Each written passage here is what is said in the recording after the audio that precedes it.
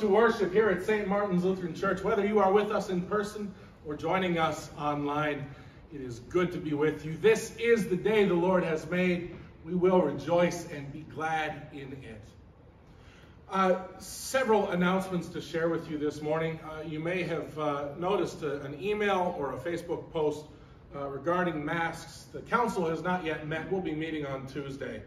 But in light of our county judge raising the COVID threat level back to orange, Harris County back up to red with the spread of the Delta variant, it seems at this time wise to consider wearing masks. We do have some extras for those who don't have one with you who would like to wear a mask.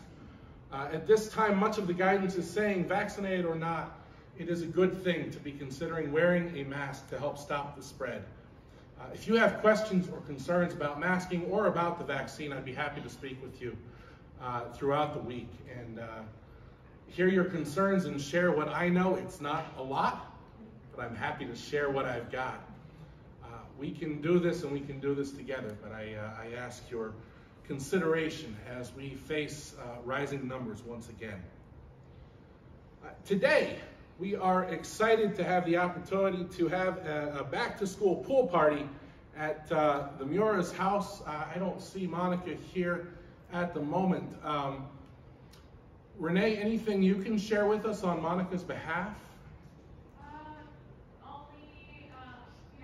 Welcome to, everybody's welcome to come and partake in a fun afternoon and food and fellowship and pool time. So if you need directions or, oh, there she is. There she is. Family, other business.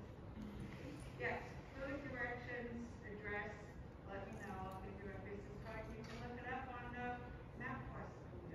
It's only 8 miles from here, as the pros go. We have plenty of food and plenty of fun, and it'll be a hot time for all. Absolutely. Well, we thank you, Monica, for y'all's hospitality and hope to see lots of our young people there as we celebrate the return to school. I know all of our young people are excited about going back to school. I heard a no, but I'm going to pretend I didn't.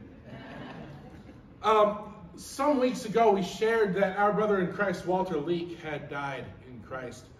We had been waiting until family could come in from out of town to have his memorial service. That I can now share that service has been scheduled for this coming Saturday, August the 14th, 11 a.m. All are welcome to come as we lift our brother Walter in memory and celebrate both his life and his resurrection. We are a resurrection people. We give thanks for the gift of abundant and eternal life that we have in Christ. Another upcoming date, the Saturday following, August 21st, we're having a little shindig here. I don't know if anyone heard about it. Julie and I will be getting married here at St. Martin's. We're excited too. August 21st, the service will be at 4 p.m. We did send something out through the Constant Contact this week. Because of limited resources, we are asking that the reception following be limited to our family and friends coming in from other places. But I'm happy to share with you that as we've been discussing our Rooted in Hope for September, our first week is hospitality, and Mutual Ministry thought, what could be more hospitable than celebrating the wedding together? So we'll have an opportunity for the church to have a bit of a reception as well on September 5th. We'd love for you all to be there to celebrate with us. And we will kick off our September Rooted in Hope, hospitality, outreach, praise, and education. More information will be coming about our September fun, but I can share with you that on the 5th there will be a bounce house and some raffles. We're going to have a good old time as we come back to the start of the year, both for the school and for the church. I think that's everything I've got, so I invite you to rise as you're able. We will continue with confession. Blessed be the Holy Trinity, one God, the God of manna, the God of miracles, the God of mercy. Amen. Drawn to Christ and seeking God's abundance, let us confess our sin. I invite you to sit or kneel as you are able.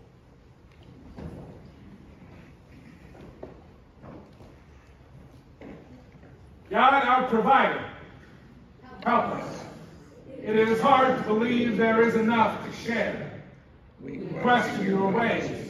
They differ from the ways of the world in which we live.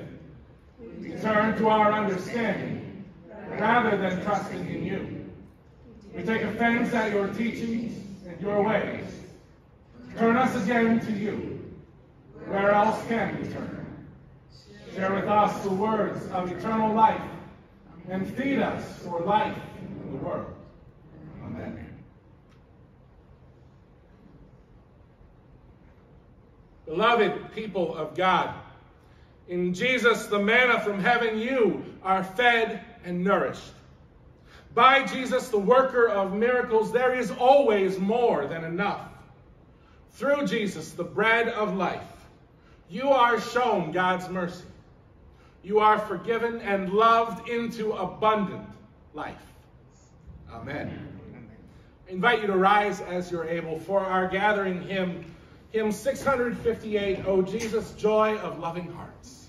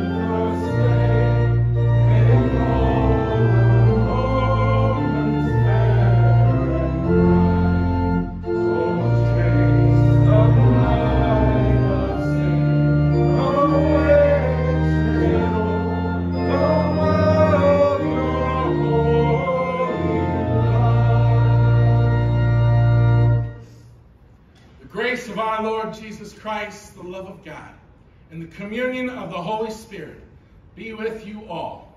And also with you. In peace let us pray to the Lord.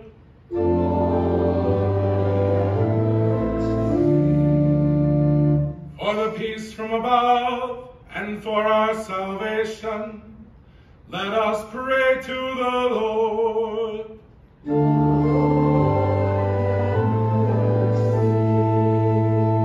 For the peace of the whole world, for the well-being of the Church of God, and for the unity of all, let us pray to the Lord.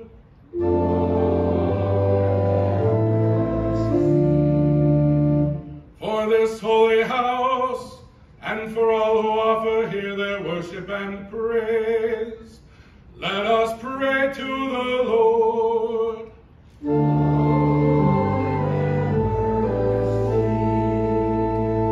Help, save, comfort, and defend us, gracious Lord.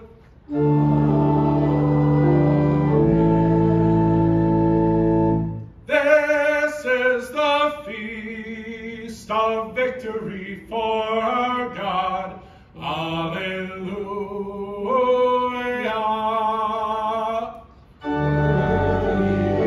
Christ, the Lamb who was slain, who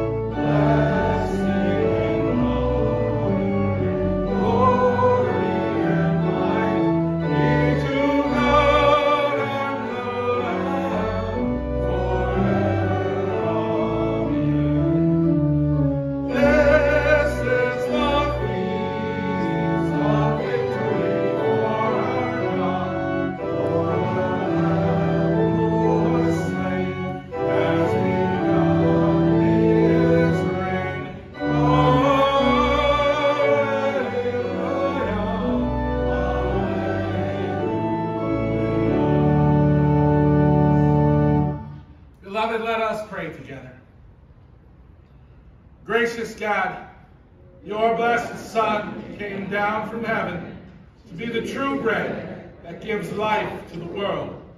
Give us this bread always, that he may live in us and we in him, and that strengthened by this food, we may live as his body in the world. Through Jesus Christ, our Savior and Lord. Amen. I invite you to be seated. At this time, we'll continue our children's sermon series. I invite our children to sit in the front row or close to as we talk to our young and young at heart about worship.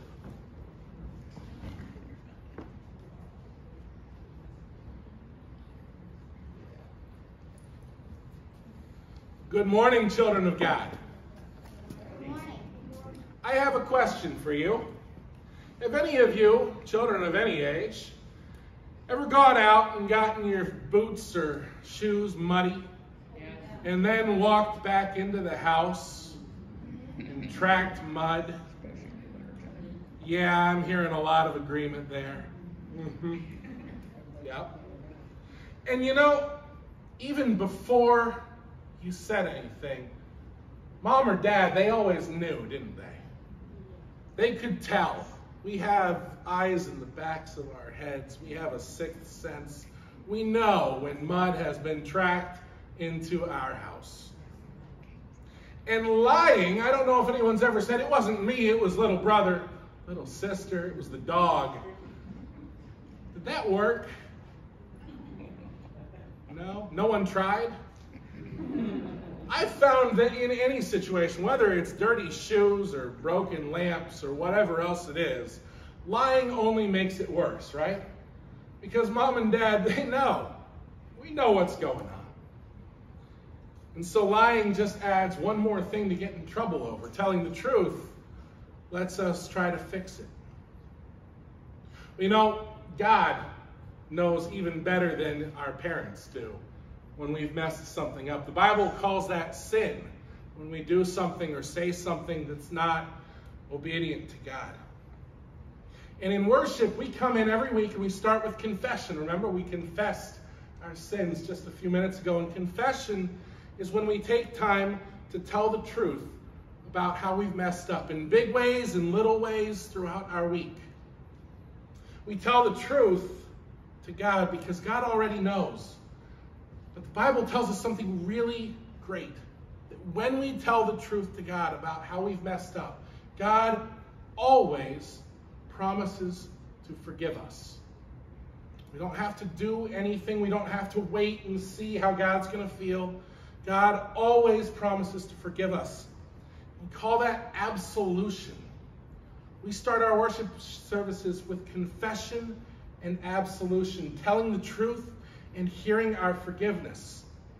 And we start that way for two reasons. Number one, because we don't want to track mud in God's house. We don't want to bring our dirty shoes and leave our tracks all over the place. We want to have clean hands and clean hearts when we come into God's house. But also when we tell the truth about the ways that we mess up from day to day, from week to week, and when we hear that we've been forgiven, then we're ready to do what we can to help fix it the next time. So let's pray together. Will you pray with me? Dear God, thank you for promising to always forgive us. Help us confess when we're wrong and forgive others when they wrong us. In Jesus' name, amen. Thanks so much, everybody. We'll continue with our first reading.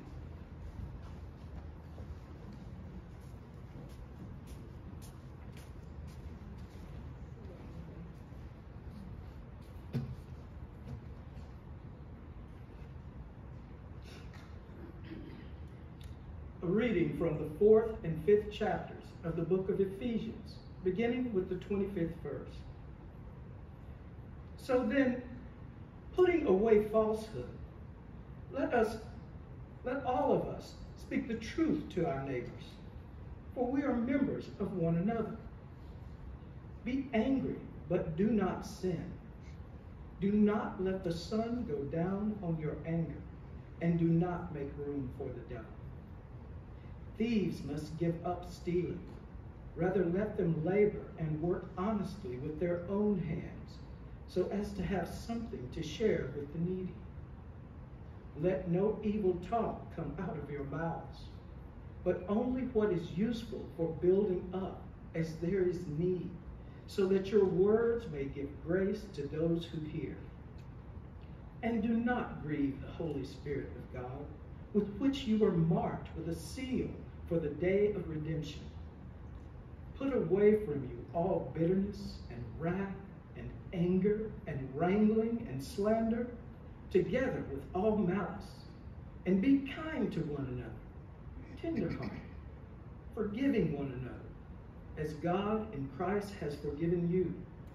Therefore, be imitators of God, as beloved children, and live in love, as Christ loved us and gave himself up for us, a fragrant offering and sacrifice to God. Here ends the reading. Thanks be to God. We'll read Psalm 34, 1 through 8. The congregation will read the bolded verses. I will bless the Lord at all times. Praise of God shall ever be in my mouth. I will glory in the Lord.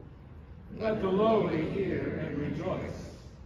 Proclaim with me the greatness of the Lord.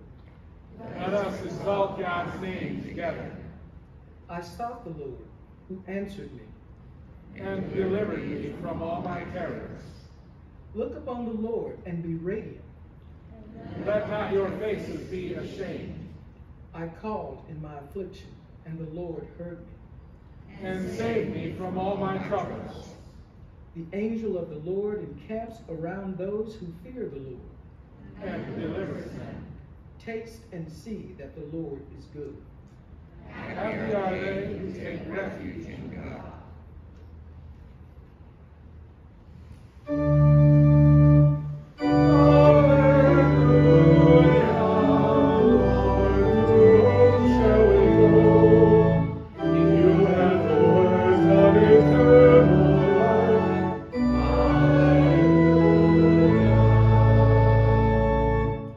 The Holy Gospel according to St. John, the 6th chapter.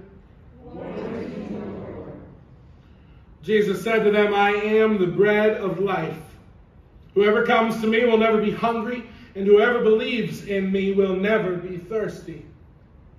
Then the Jews began to complain about him because he said, I am the bread that came down from heaven. They were saying, is not this Jesus, the son of Joseph, whose father and mother we know?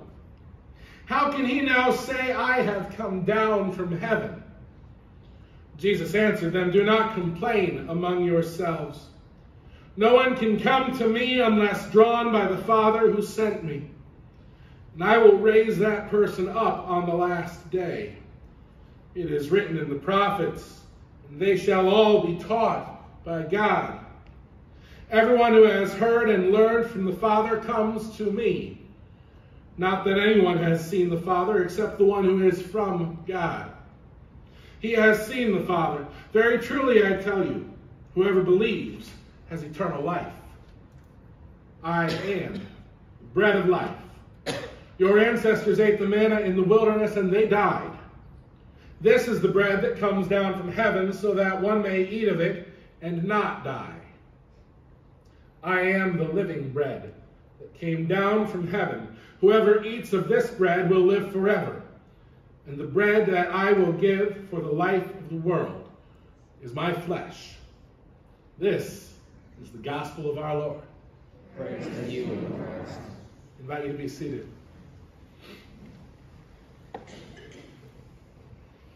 Grace and peace be to you from God our Creator and our Savior, Jesus Christ.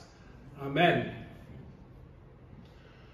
Dear friends in Christ, as many of you know, I grew up in the church. Every Sunday, my butt was in a pew, whether I wanted to be there or not, because if I was actually sick enough to warrant staying home, then I was probably dying and therefore needed a pastor. My church was big on memory work, and every week my Sunday school teachers would quiz us on our verses. I was a pretty serious student in confirmation, and we had a public examination in front of the congregation. Some of you did that as well.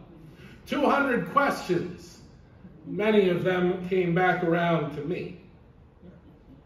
By the time I graduated high school, I had a pretty decent grasp of Scripture, a more than passable understanding of the Reformation and the Lutheran Church. I had memorized the liturgy, I knew most of the hymns in 4-part harmony, and I knew my catechism backwards and forwards.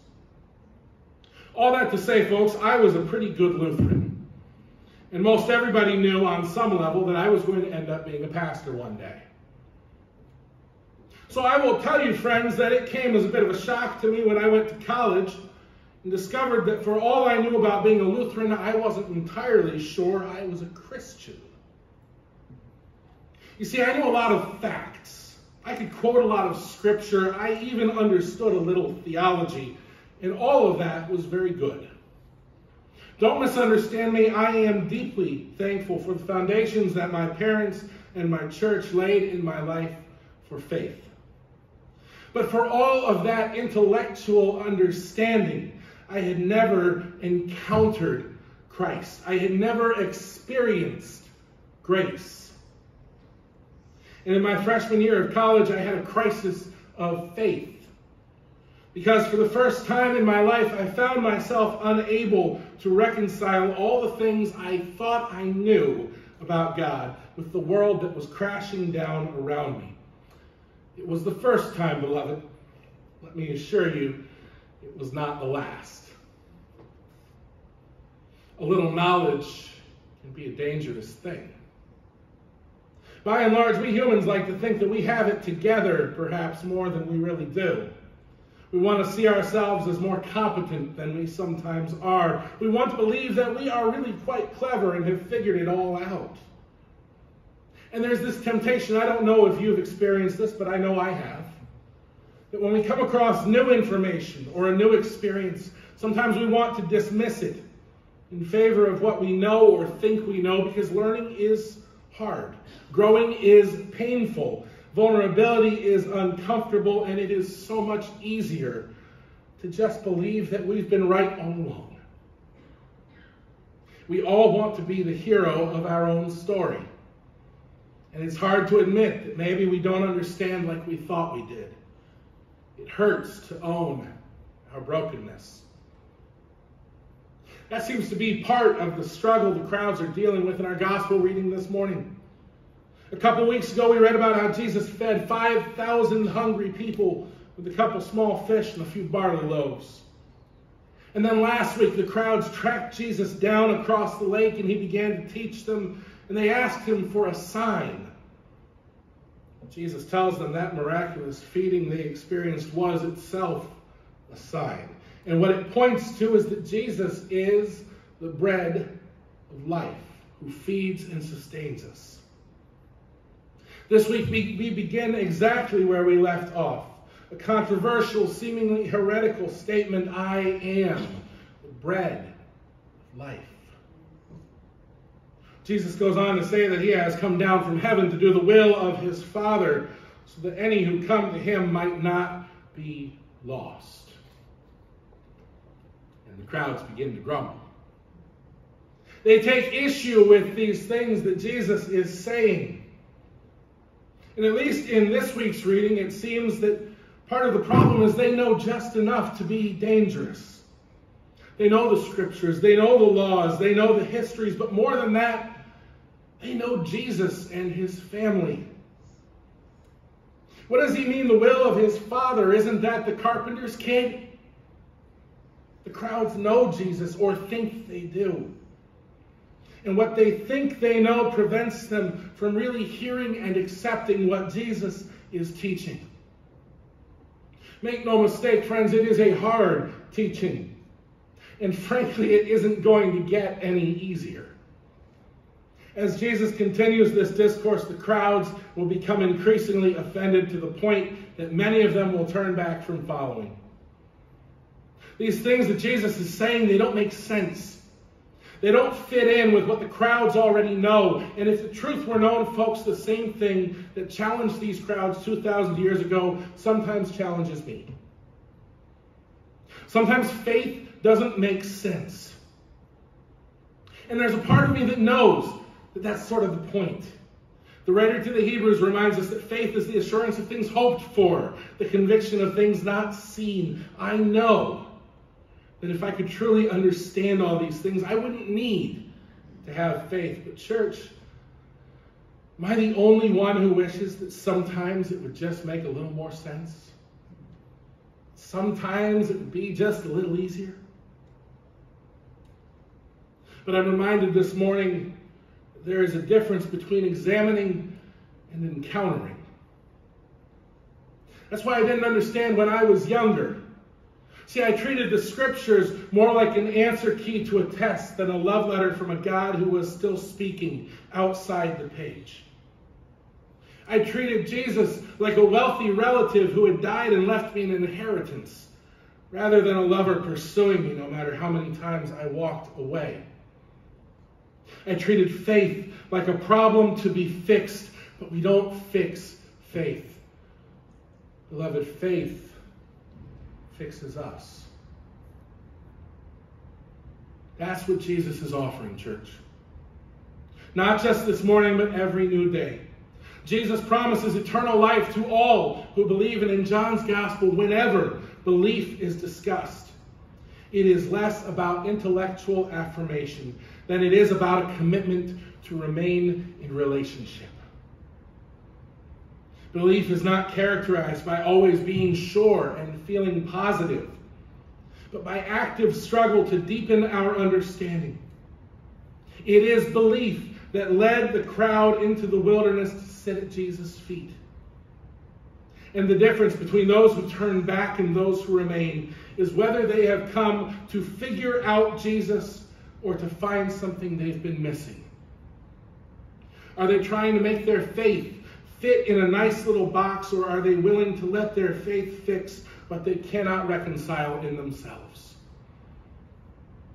For those who are seeking a king that will conform to their ideals and a faith that will fit their preconceptions, this Jesus does not hold much appeal.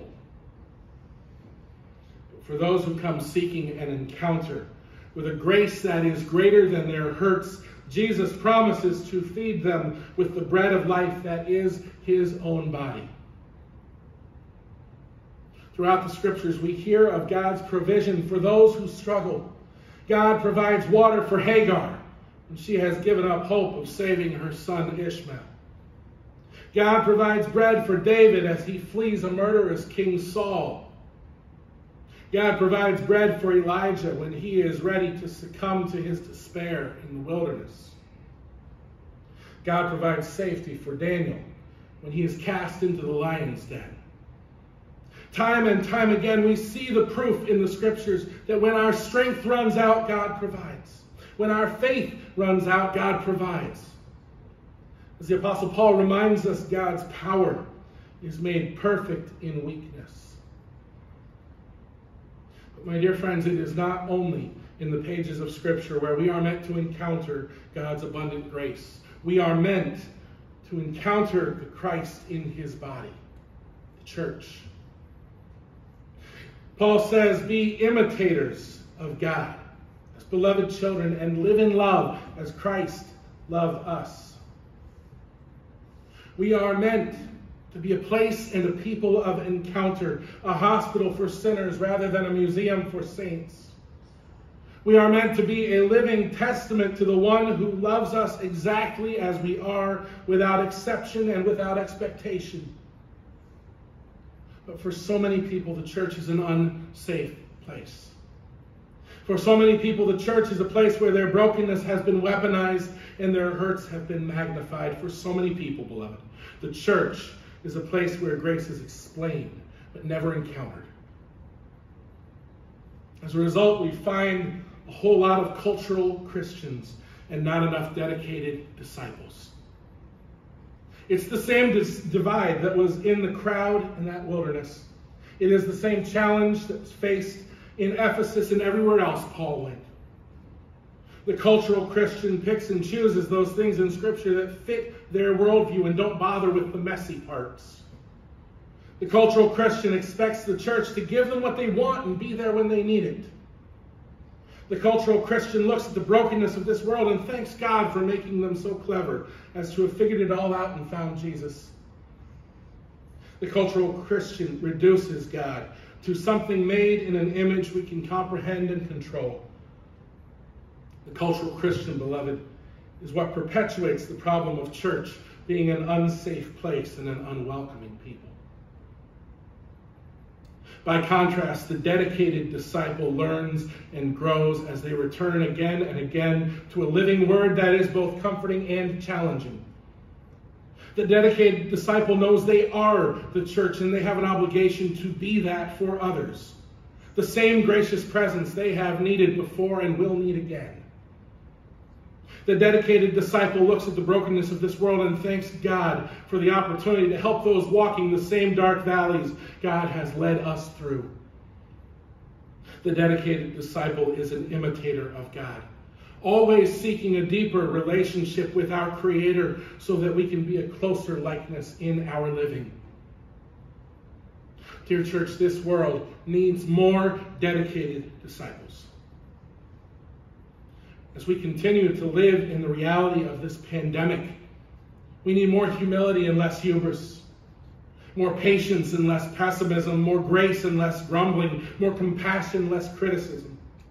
It is okay to not know what the next step is so long as we remember that we are on the road together. It is okay to have questions and concerns so long as we remember that those with whom we disagree are not our opponents but our partners. It is okay to be tired, to be frustrated, to be vulnerable, because when we are broken, faith fixes us. When our strength runs out, God always provides. What we need is here, beloved. A little bread. It isn't an answer so much as it is an invitation. That we might come together as the body of Christ to receive this gift that sustains us in our weakness, and that we might share our grief and our comfort, our faith and our struggle. I will admit it doesn't seem like much. Friends, we have seen before what Jesus can do with a little bit of bread. So let us share this meal, and let us share the road. May this bread sustain you on your journey and bring you to an encounter with the one who is pursuing you in love. And together, may we seek to be better imitators of Christ, our host and our meal. Amen. I invite you to rise as you are able for our hymn of the day, hymn 488, Soul, Adorn Yourself with Gladness.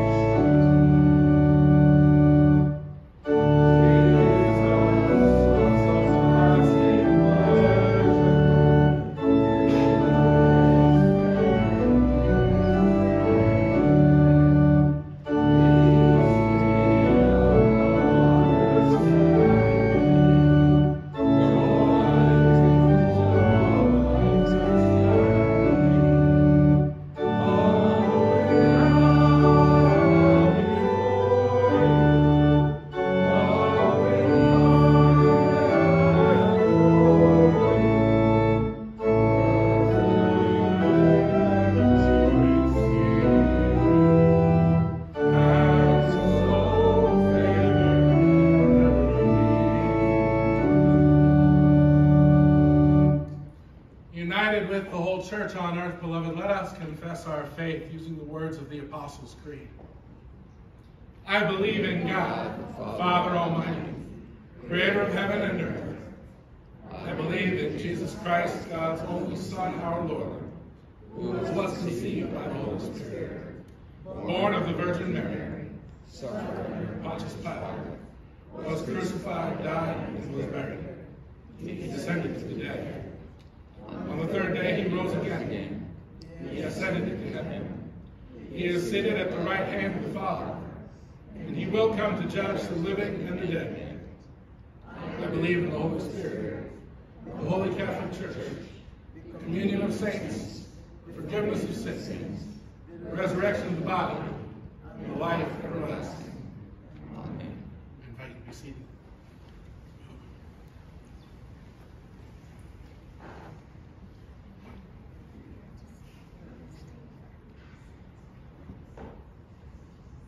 Rooted in Christ and sustained by the Spirit, we offer our prayers for the church, the world, and all of creation.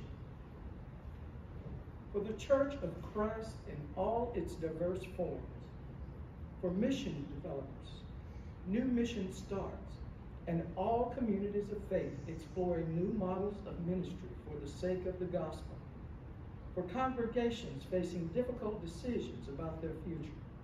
God, in your mercy. For the health and well-being of creation, for shade trees that provide refuge from the hot summer sun, for lakes, rivers, and oceans contaminated by pollution, and all who lack clean water. God, in your mercy. Your mercy is great. For those called to positions of authority in our legal system, we pray. For judges, lawyers, law clerks, and court employees who ensure the fair administration of justice. For corrections officers and prison chaplains, that they hear and deal mercifully with those who are incarcerated. God, in your mercy. Your mercy is great. For all who cry out to you in their affliction, for exiles, refugees, and others who face long and difficult journeys, uncertain about the future, for all who mourn the death of a loved one, for all who are sick, especially Michael, Anna Marie, Al, Jeff, Barbara, Jean, Mitzi, James, John, Don, Terry, Dave, Dawn, Miller, Mom, Don, Deborah, Sharon, Steve, Amy, Dean, Mike, Pat, Vita, Adriana, Joyce, Tracy, Dave, Bob, Suzanne, Brian, Irene, George, John, Meryl, Warren, and all those we name before you now, aloud or in the silence of our hearts.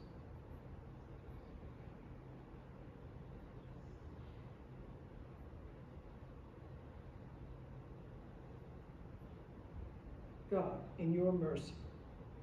Your mercy is great. For this assembly, gathered around your table, we pray. For those among us who bake bread and prepare the table for the feast you give. For those who bring the food from this table to those who are homebound or hospitalized. God, in your mercy. Your mercy is great. For those who have been raised to eternal life, we give thanks. With all the saints, we praise you for the bread of life that keeps us in your love forever. God, in your mercy. Your mercy is great. We lift these and all our prayers to you, O God, confident in the promise of your saving love. Through Jesus Christ our Lord. Amen.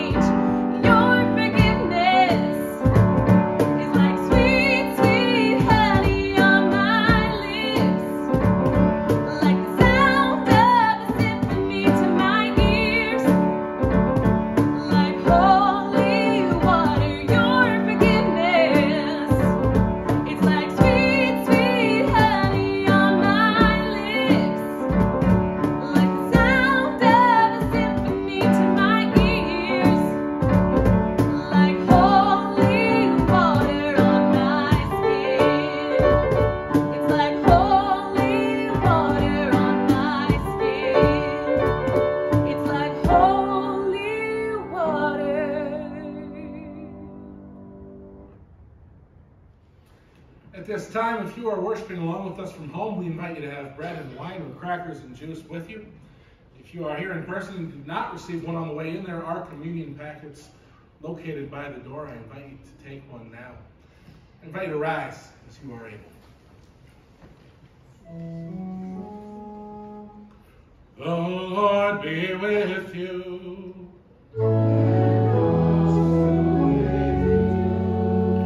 Lift up your heart.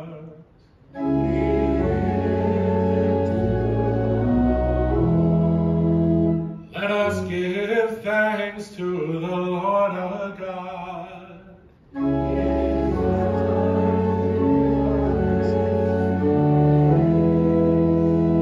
It is indeed right, our duty and our joy, that we should at all times and in all places give thanks and praise to you, Almighty and merciful God, through our Savior Jesus Christ, who on this day overcame death and the grave, and by his glorious resurrection opened to us the way of everlasting life. And so with all the choirs of angels, with the church on earth and the host of heaven, we praise your name and join their unending hymn.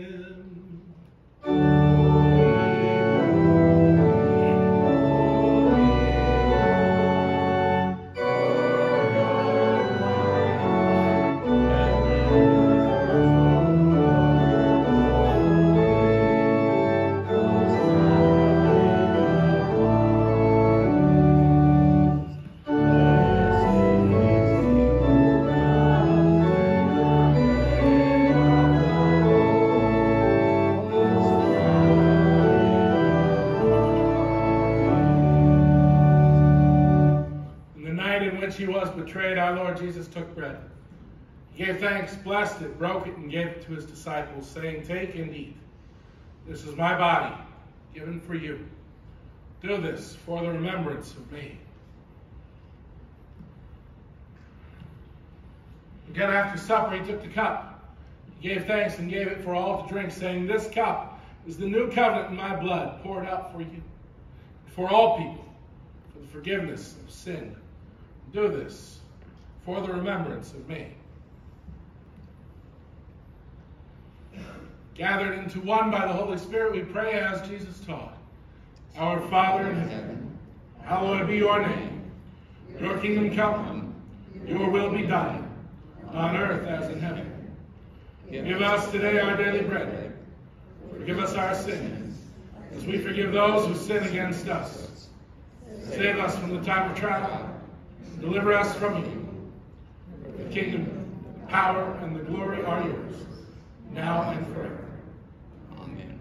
All are welcome at the Lord's table, beloved. You are what you eat. Come, receive, become the body of Christ. I invite you to be seated.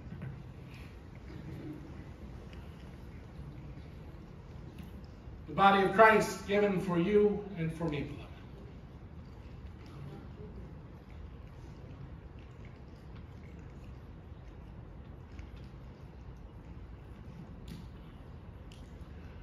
Beloved, the blood of Christ, shed for you, shed for me.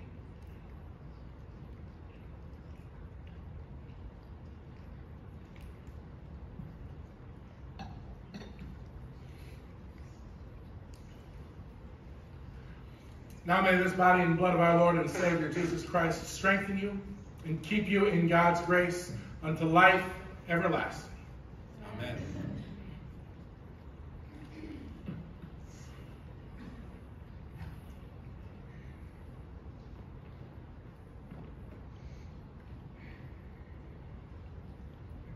I invite you to rise as you're able for the benediction. Now, beloved, let us go forth in faith in our non-perishable God, who gives us daily what we need to feed our bodies and spirits. Our common need for nourishment unifies us together as the body of Christ. May the holy bread of life create sustenance for the journey calm for troubled stomachs, grace-filled movement for aching limbs, and joyful activity for all bodies as we seek to live in sacred community. Amen. Let us join our hearts and voices in our sending song, hymn 860, I'm So Glad Jesus Lifted Me.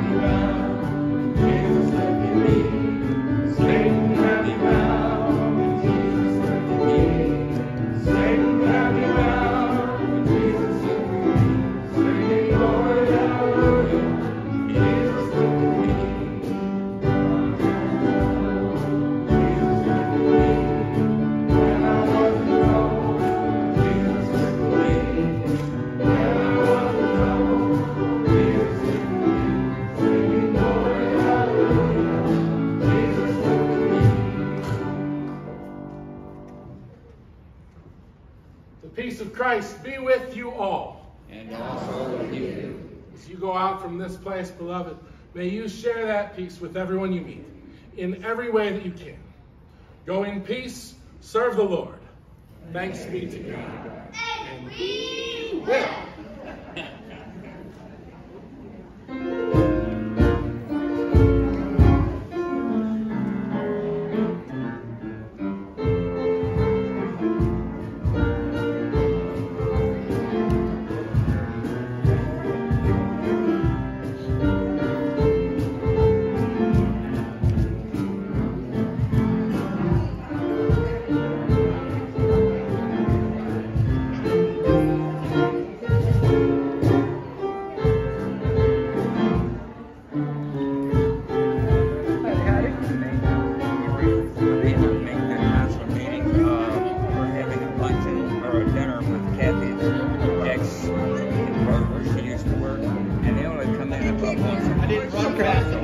Okay, thank you for letting me know. We'll keep you up on what's going on. Okay, thank you.